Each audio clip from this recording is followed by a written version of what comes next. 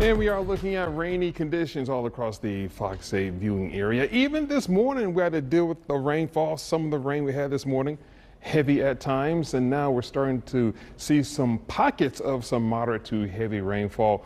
Overall picture here, some lighter rain showers now falling over there in Forsyth County, getting into Guilford County. But really in Greensboro, the rain is starting to pick up a little bit more. I see some heavier returns right here along Interstate 40, Interstate 85, some very heavy rainfall. Bet the traffic is moving very slowly at this point. Also, some more busy roads right there in Greensboro slowing down, all because of the moderate to heavy rainfall coming on by. Also across the northern half of Randolph County, looking at some moderate to heavy rain. Also the northern end of Davidson County, some moderate rainfall coming by. You see the overall movement off to the north and northeast. So again, more rainfall, perhaps on the way for Kernersville, getting into portions of Guilford County. You will see another band of rainfall coming on by. For today, we only topped out at 52 because of the clouds and the rainfall, and we're holding steady at 52 degrees so far at the airport.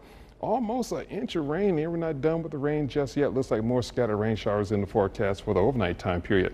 I was talking about it earlier. Our numbers holding steady, not really moving a whole lot. 52, 53, 51 degrees, a little bit warmer. Off to the west, we have some breaks in the overcast, a little bit of sun. 59 right there in North Wilkesboro. We got some sun over there in Morganton. They're up to 66, so you get away from the clouds and the rain. It's actually a pretty decent early evening. So here we are around 7 o'clock this evening, still dealing with waves of rainfall coming on by, even for your Thursday morning, getting up, especially across the eastern side of the Fox 8 viewing area. Still some leftover rain showers back here to the west. Some drier air, and gradually the clouds will begin to break up. So perhaps by our Thursday evening, we will see some breaks in the overcast, a little bit of sun. That's something to look forward to. Jumping ahead into our Friday morning, nothing but clear skies, lots of sun Friday and Saturday, looking very nice all across our area. Our stubborn storm system hanging along eastern North Carolina will begin to break down and pull away. So that's why during the day on our Thursday, some drier air will begin to push in. Moving ahead into our Friday morning, high pressure building in. That will bring in lots of clear skies. Also, sort of cool conditions first thing on your Friday morning with low temperatures roughly around 39 degrees during the day on your Friday. Absolutely nice.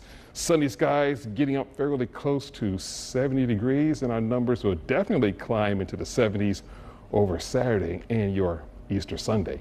But for tonight anyway, cloudy skies, scattered rain showers, 46 degrees. Also watch out for some dense fog in some isolated locations. And for tomorrow, especially for the afternoon time period, we could see a few breaks in the overcast, looking for a high temperature of 60 degrees. Your extended forecast shaping up very nicely. Sunny on your Friday and Saturday, climbing up to 73. Easter Sunday looking pretty good at 77. Scattered showers and thunderstorms will welcome us on our Tuesday and Wednesday.